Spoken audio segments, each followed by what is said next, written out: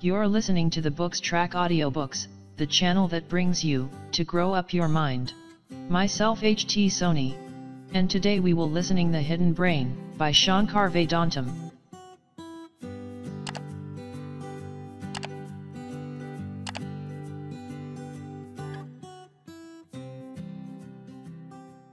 The End of the World. Chapter 1, The Myth of Intention. 5 days before her 30th birthday, on August 24, 1986, Toni Gustus was out on her patio. It was a Sunday, about 4 o'clock in the afternoon, and Gustus was in a t-shirt working on some plants. She had just moved to Massachusetts from Iowa. The only contact she had in town was the person who had hired her for a job at the United Way in Framingham. She had found a small 2-bedroom basement apartment with a living room that opened onto a sunken patio. When she stood on the patio, the street came up to her chest. A man strolled by and asked for directions. His eyes seemed glassy and his speech was slurred. Gustus did not know how to direct the man, but her Midwestern upbringing kept her from giving a curt answer and turning away. She told him she was new in town and unsure of the local geography. She pointed him in a direction she thought might be helpful. The man did not turn away. He took another step toward the patio and asked if a different street could take him to the same place. She told him what she knew, but she was starting to feel uncomfortable. It was as if they were suddenly having a conversation. The man took another step to the edge of the patio. Gustus told the man she had to go inside. She turned, and he jumped down onto the patio. He grabbed her arm. She raised her voice immediately and told him to leave. He asked for a glass of water. Gustus could smell alcohol on his breath. She protested, and he started to shove her back into the apartment. A driver in a passing car saw a man and woman having what seemed to be an altercation on a patio. The driver went to the corner, turned around, and came back for another look. By the time the car got back to the spot, the patio was empty. The driver moved on. The intruder was not much taller than Gustus. She was about 5'5", and he may have been 5'9" or 10. But he was considerably stronger. The moment he shoved her into the apartment, she started fighting. She screamed, and he clamped a hand over her mouth. He was carrying a portable music player, and Gustus seized the headphones cord and wound it around his neck. He seized her throat. They struggled, trying to subdue each other, until Gustus felt she was going to pass out. Something more primal than fear kicked in. Gustus let go of the headphones cord and went passive. It wasn't just that he was stronger, he was so drunk that she feared he might asphyxiate her and not even know it. No matter what happened, she wanted to get out alive. The moment he started removing her clothes, another instinct kicked in. Gustus started to memorize his details about the man. He was white and in his early 20s. He had a little black cross on one arm that may have been ink or may have been a tattoos. He had dark blonde hairs that fell over his forehead and his ears. His hair was parted in the middle. His nose was long in proportion to his face. His eyes were blue and relatively narrow. He had a tapered jaw. On and on she went, looking for distinctive features. She swore to herself, "I am not going to forget this face." After he raped her, the man allowed her to dress. He put on his clothes. He was not done. It appeared he wanted to have a conversation. Gustus could not believe he wanted small talk. In a sympathetic voice, he told her that sometimes it is not good for women when it is like this. Gustus was stunned. He had no idea what he had just done. He was subdued for now, but who knew how long it would last? Screaming for help was out of the question. She had tried that, and no one had responded. She had to get out of the apartment.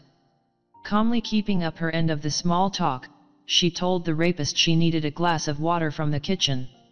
She asked if he wanted a glass, too. He did nothing to stop her from walking out of the living room.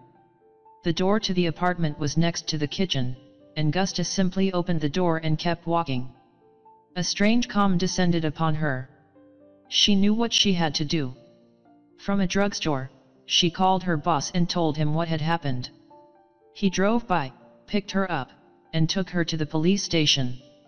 Police officers administered a rape kit, and immediately asked Gustus to tell them everything distinctive about the rapist. Gustus unloaded every detail she had memorized about the man: the nose, the chin, the eyes, the hair. The man had been wearing a blue and white shirt, a blue windbreaker and jeans. An artist came up with a composite picture that Gustus thought was fairly accurate. She told the police the man's voice was slurred, but she was good with voices and had memorized how he sounded. By the time the police arrived at the crime scene, the rapist was gone, but he had left his windbreaker behind. There was a burrito wrapped in plastic and foil inside one pocket. Police officers traced it to a convenience store. There was a black and white film security camera in the store, and the police showed Gustus the grainy video. She recognized the rapist the moment she saw him, even though the tape did not show his face. Gustus had memorized the man's body language, the way he carried himself. The police showed her photos of a number of possible suspects and pictures from local high school. None of the photos matched the rapist. About a month after the crime, the police asked Gustus if a drifter they had picked up was the man. Gustus said no. In early December, the police picked up a man who matched the composite picture. Late one evening, police detectives brought Gustus a set of 15 photos. Gustus pointed to the photo of the man the police had picked up, but she said she needed to see him before she could be sure. Through a one-way mirror at the police station, Gustus thought she saw the rapist. She was cautious by nature, and asked if she could hear the man's voice. The police held a door ajar so Gustus could hear the suspect speak. Gustus told the police she was 95% sure that the man in custody was the rapist. His name, she learned, was Eric Sarsfield. Gustus spent Christmas that year with her family in a small Illinois town across the Iowa border. She had thought a lot about Sarsfield in the days after she identified him. She was quite certain he was the rapist, but was worried about the sliver of doubt at the back of her mind. Gustus was the sort of person who took responsibility for everything, no matter the situation. She asked herself what she had done wrong, or what she could have done better. Was her sliver of uncertainty only a manifestation of this trait to doubt herself? There was a Presbyterian church in town that Gustus had long known. It was a place of refuge and comfort. She was a person of faith, and the church always renewed her. She used to sing in the choir, and the choir director had been her voice teacher. Sitting in the safe space of the church, ensconced by family, Gustus suddenly felt the burden of doubt lift from her shoulders. She was not 95% sure that Eric Sarsfield was the rapist. She was 100% certain. She testified against Sarsfield. When asked how certain she was that the man sitting in the defendant's chair was the rapist, Gustus said she was sure. The defense, of course, pointed out that Gustus had initially not been certain. But there were many things about Gustus and the crime that made her testimony compelling. She had seen her assailant for an hour in broad daylight on a sunny day. She was an very extraordinarily diligent witness with a keen memory for every distinctive detail about the rapist. Her trustworthiness was unimpeachable, her caution are exemplary. She was not the kind of person to say Sarsfield was guilty if she had the slightest doubt. Sarsfield pleaded innocent, but that did not mean much. Gustus told herself that it was possible he had no recollection of the crime because he had been so drunk. The jury was out for several days. As usual, Gustus took responsibility for the delay. She remonstrated with herself for being so cautious at first. She was now afraid that the doubt she had initially expressed would cause the jury to set free a dangerous man, a rapist who would go on to harm other women. She wanted to see Sarsfield convicted and put behind bars. In the end, when the jury found him guilty, Gustus felt a tremendous relief. The months since the crime had been terribly difficult, and she wanted to move on with her life. She put the case out of her mind. Over time, she learned that Sarsfield had appealed his conviction, that he'd been turned down, and that he had gone to prison. Gustus got married and settled down in 2000. 14 years after the crime, Gustus received a letter from the district attorney in Middlesex County. It said new evidence had come to light in the case and asked her to come in for a chat. The letter instantly triggered doubts, and dread. Gustus turned to her husband and said, "Oh my God! Something has happened and it is not really him."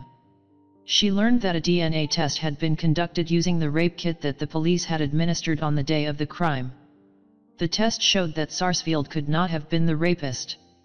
Gustus did not know much about DNA and was full of questions. She spent half her time blaming herself for not taking her initial sliver of doubt seriously, and the other half wondering about the accuracy of DNA tests. She had a talk with a friend who knew about the science of genetic testing and reassured herself that the test was accurate and had been conducted by a reputable laboratory. But her doubts persisted. She had seen what she had seen. She would never have testified against Sarsfield if she had not been sure he was the rapist. She had gone 14 years being certain that Sarsfield was guilty. About a year later, a lawyer got in touch with Gustus to ask if she wanted to meet a client, Eric Sarsfield. The lawyer assured her that Sarsfield bore her no ill will and had forgiven her for misidentifying him. Gustus was not sure about a meeting. For one thing, she was still unconvinced that Sarsfield was innocent. But if the test was right and she was wrong, that was horrible, too. An innocent man had spent years in prison, while the real rapist had gone scot-free. Some 13 years of half Sarsfield's life had been erased. It wasn't just the time he'd spent behind bars. Sarsfield had suffered terribly at the hands of guards and other inmates. He was not just broken physically, he was a mental wreck. Gustus went into therapy to work out her fears and confusions. Finally, she consented to a meeting with Sarsfield, but insisted it be on her terms. Her husband would accompany her, and the meeting would take place in her therapist's office. When Eric Sarsfield showed up, he brought his fiancée and his lawyer. The moment they greeted each other, Gustus saw something she had not seen before in Eric Sarsfield, not at the police station when she'd initially identified him through a one-way mirror, not when police had held a door ajar so she could hear his voice, and not in court when he'd sat silently before her as she testified. What she saw convinced her that she had made a terrible mistake. Gustus had had crooked teeth as a child and had worn braces. Teeth were something she noticed. The rapist had had even teeth. Gustus had not mentioned this to the police and they hadn't asked, because everyone had been trying so hard to focus on things about the rapist that were distinctive. There was nothing distinctive about the rapist's teeth.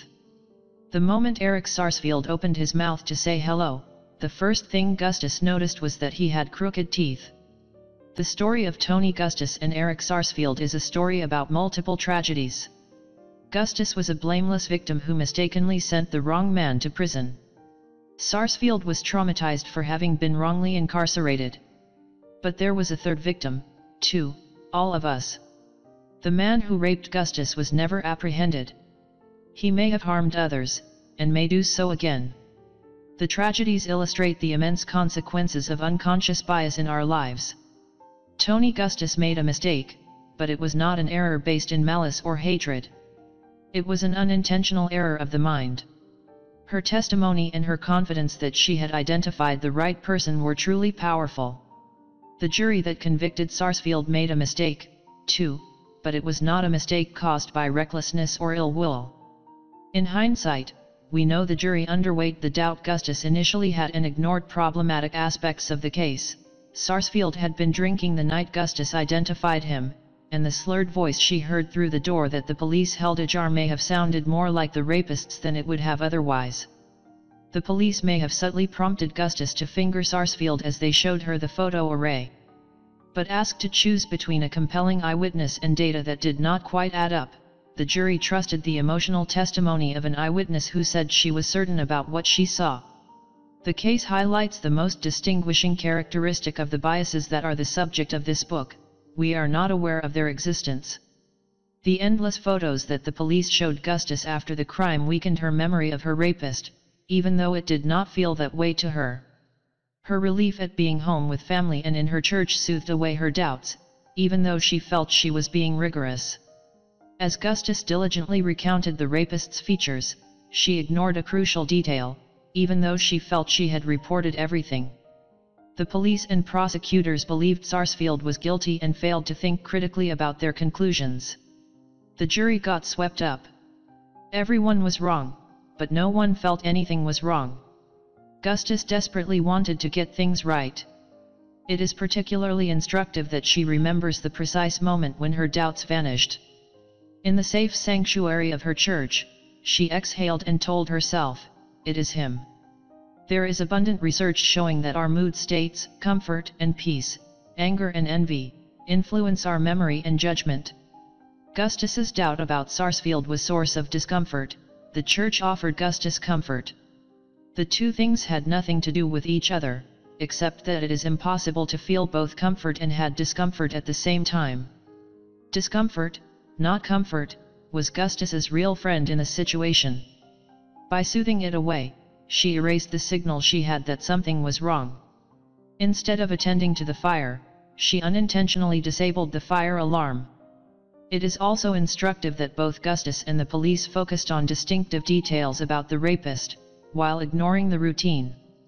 Unconscious algorithms in the brain prompt people to pay more attention to the unusual, a tattoo or a voice, than to the everyday. The one physical feature that could have distinguished the rapist from Sarsfield, his teeth, was discarded not because it was hidden from view but because it was too ordinary to mention. What happened to Tony Gustus is not an aberration. The influence that emotions wield over judgment and countless other cognitive biases surfaces repeatedly in multiple dimensions of our lives. These biases affect everything from how we form personal relationships and make investments, to how we deal with terrorism and war. If it doesn't feel that way, it is because the central feature of unconscious bias is that we are not aware of it. We think of ourselves as rational, deliberate creatures. We know why we like this movie star rather than that, this president or that television anchor. Just ask, and we can tell you why this political party has all the right answers and that one does not. Our daily actions always seem to have clear reasons behind them. We brush our teeth so we don't get cavities, we hit the brakes to stop our cars, and we get upset when someone cuts in line because that is unfair. Scientists have long known that there are many brain activities that lie outside the ken of conscious awareness. Your brain regulates your heart, keeps you breathing, and makes you turn over in your sleep at night. None of these things feels strange or disturbing. We are perfectly happy to delegate such mundane chores to what? To some hidden part of our brain that does all that boring stuff. If we ask ourselves what portion of our mental world is conscious and deliberate and what portion lies of our mental world is conscious and deliberate and what portion lies outside our awareness, it feels as though most of our mental activity lies within the on-bright circle of conscious thought. Even a cursory examination of this theory, however, suggests flaws. You have no awareness, for example, of how your brain is taking visual images from this page, translating symbols into recognizable letters, combining the letters into words and sentences, and producing meaning. All you, meaning your conscious brain, must do is decide to read, and the rest flows seamlessly. You know your brain must be doing all those things, but you have no awareness of it. Similarly, when I ask you your name, you are not aware of how your conscious brain retrieves Jack or Susan or Barack. You know the answer, but you don't know how you know the answer. Okay, we tell ourselves. So reading and other everyday activities involve aspects of brain functioning that we aren't fully aware of. But we are still aware of most of what our minds do, certainly all the things that are important. By important we mean the activities of higher thought, the conversations we have or the way we reach our opinions. Let's think about some of those things. Take the last conversation you had with that quarrelsome neighbor. As usual, he said something that set you off. It is clear his words upset you, but were you really aware of what was going on in your brain as you lost your temper? One moment you were pruning a hedge, the next you felt blood rushing to your temples and hot words were springing from your mouth. It was almost automatic. But if you didn't consciously decide to get angry, where did the anger come from? Or let's consider something more pleasant. You see someone across a crowded room, and your eyes connect. Your breath catches. Where did the feeling of attraction come from? You didn't make a list of the person's features, compare it against a list of your own preferences, and decide you were attracted. No, it happened in an instant. You locked eyes and, without knowing why, your heart lurched. All right, we say. So we are not always deliberate when it comes to emotions. But that's because they are emotions. They are supposed to be messy and ill-defined. That still leaves lots of room for conscious thought. There are many situations where we are completely aware of what we do. We decide to invest in a stock after a careful analysis of the market. We hire a job candidate based on a careful analysis of her qualifications. In recent years, a number of experiments have demonstrated that these intuitions are also flawed. Overweight job applicants, to cite just one example, are widely perceived to be less intelligent and successful and lazier and more immoral than identically qualified people of normal weight. In an unusual demonstration of this bias, psychologist Michel Heblow once sat a job applicant in a waiting room with volunteers who were to later decide whether to hire the applicant. In some cases, volunteers saw the applicant sitting alone. In other cases, volunteers saw the applicant sitting next to a person of average weight, and a third group saw him sitting next to someone who was overweight. When the job applicant sat next to someone overweight, he was later perceived to have lower professional and interpersonal skills and deemed less worthy of hire, compared to when he sat alone in the waiting room or next to a person of average weight. Without their awareness, volunteers were not only penalizing overweight people, but someone who was merely in the vicinity of an overweight person. Intersecting lines of scientific research show that even in higher kinsoft thinking, hidden forces often sit beside us and subtly pull us in one direction or another. These biases do not influence only the uneducated and the irresponsible. It is difficult to imagine an eyewitness more thorough, more diligent, and more responsible than Tony Gustus. The discovery of a world of unconscious cognitive biases has come about much in the manner of an archaeological dig. Researchers scraping beneath the bright circle of conscious thought slowly came to realize that the circle was really a hole that sat atop another structure. The deeper they dug, the more they are uncovered, until they eventually found an entire pyramid of unconscious brain activity. Discoveries about a hidden world in our heads have come so fast and have to be spanned so many aspects of human functioning that it has prompted some very smart people to ask an astonishing question, not why do we have a hidden brain, but why do we have a conscious brain? To understand where this question comes from, imagine you are standing at the base of the newly excavated pyramid. If you crane your neck, you can see the aperture of light at the top, the circle of conscious awareness you once thought encompassed everything. As you draw your gaze back, the aperture grows tiny and you see more and more of the superstructure beneath it. At a certain point, you stop asking why there is a hidden pyramid below the apex of conscious awareness and start asking why the pyramid needs a hole at the top. There are many explanations for why we have a conscious brain and a hidden brain. One is that we regularly encounter two kinds of experiences, those that are novel and those that are familiar. The conscious mind excels in novel situations because it is rational, careful, analytical. But once a problem has been understood, and the rules to solve it discovered, it makes no sense to think through the problem afresh every time you encounter it. You apply the rules you have learned and move on. This is the dimension in which the hidden brain excels. It is a master of heuristics, the mental shortcuts we use to carry out the mundane chores of life. Learning most skills is really about teaching your hidden brain a set of rules. When you first learn to ride a bicycle, you pay conscious attention to how far you can learn to one side before you topple over. Once you master the rules of how gravity, balance, and momentum interact, your conscious brain relegates bike riding to the hidden brain. You no longer have to think about what you are doing, it becomes very automatic. When you first learn Allen gauge, you approach it deliberately. But once you master the language, you don't have to consciously think about retrieving the right word, or coming up with the correct syntax. It becomes automatic. The conscious brain is slow and deliberate. It learns from textbooks and understands how rules have exceptions. The hidden brain is designed to be fast, to make quick approximations and instant adjustments. Right now, your hidden brain is doing many more things than your conscious brain could attend to with the same efficiency. The hidden brain sacrifices sophist cation to achieve speed. If you missed the spelling error in the last sentence, it is because your hidden brain rapidly approximately the correct meaning of sophistication and moved on. Telling you it fixed an error would have only slowed you down. Since your hidden brain values speed over accuracy, it regularly applies heuristics to situations where they do not work. It is as though you master a mental shortcut while riding a bicycle, bunch your fingers into a fist to clench the brakes, and apply the heuristic when you are driving a car. You clutch the steering wheel when you need to stop, instead of jamming your foot on the brake.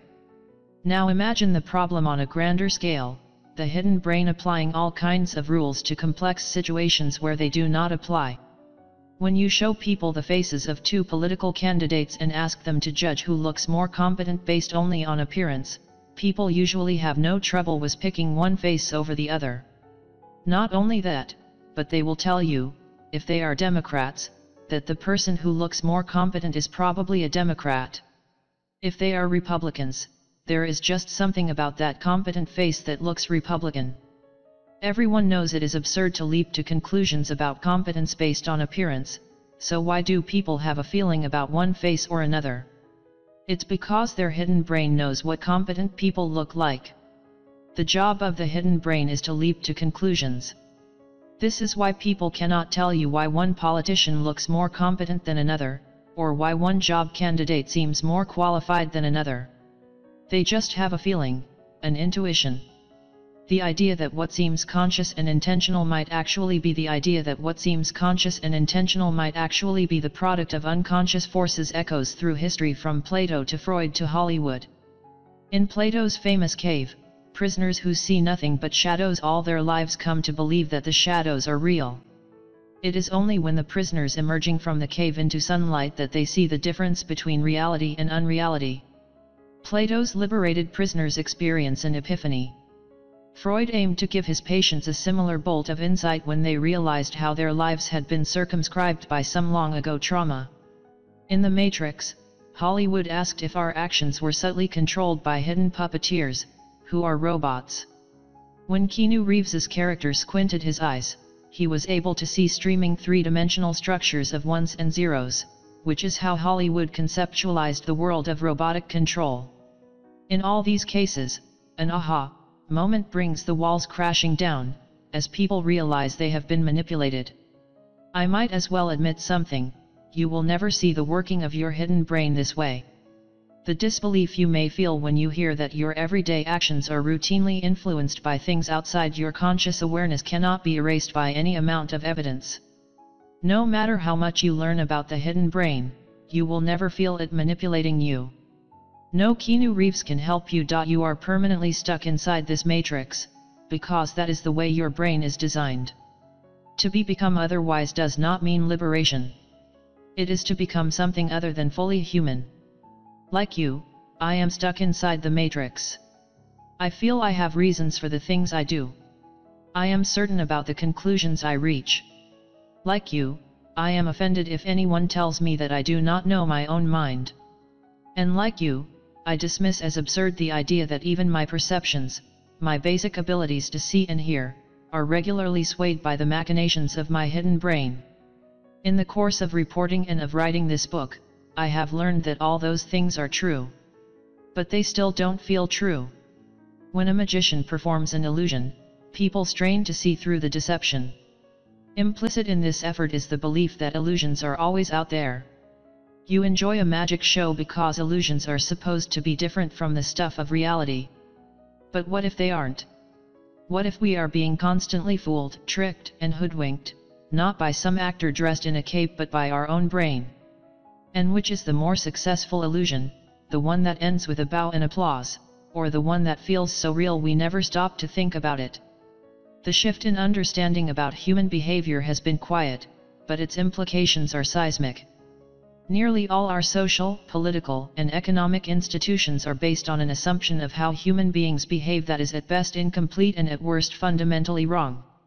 We see evidence for this all the time in the ways our institutions, governments, and economic systems fail us, in the endlessly recursive conflicts that nations and peoples have with one another, in the most dreadful moral disasters that humans have perpetrated on one another, or that humans have ignored. Our incomplete understanding of human behavior causes us to make errors in our personal lives, in the way we choose partners and the way we behave as consumers, and in the way we respond to politicians and to warnings of disaster. These errors pervade the criminal justice system and they poison the workplace. The mistakes are so fundamental to the way we think about the world that we have enshrined them in international treaties and in constitutions.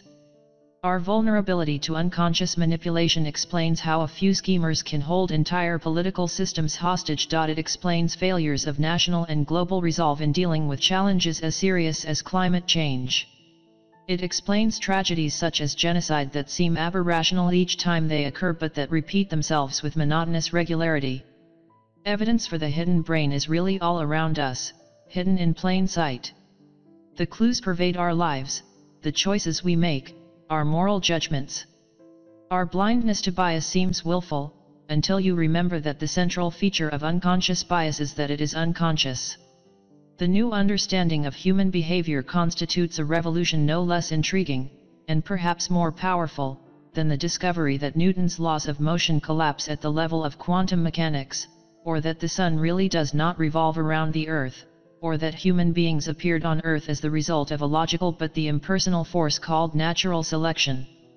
Just as it once seemed inconceivable that an object can be in two places at the same time, or that the movement of the sun across the sky is an illusion caused by the Earth rotating in the opposite direction, or that whales and cows are distant cousins, so also it seems inconceivable that much of our lives takes place outside the boundaries of our own awareness. The extraordinary new discoveries about the hidden world in our heads feel personal, moreover, in a way those other fantastic conclusions do not. If you now feel as I once did when I first began learning about these ideas, you might even be a little offended that anyone would say you have a very limited understanding of what is happening in your own head, that the feeling of common sense we all experience is an illusion no less fake, and far more spectacular, than the sun's daily journey across the sky. The ideas in this book are organized into concentric circles, with the early chapters detailing small and sometimes humorous examples of the hidden brain at work, and later chapters tackling bigger issue. This was Chapter 1, thank you for listening. Subscribe for listening more amazing audiobooks like this.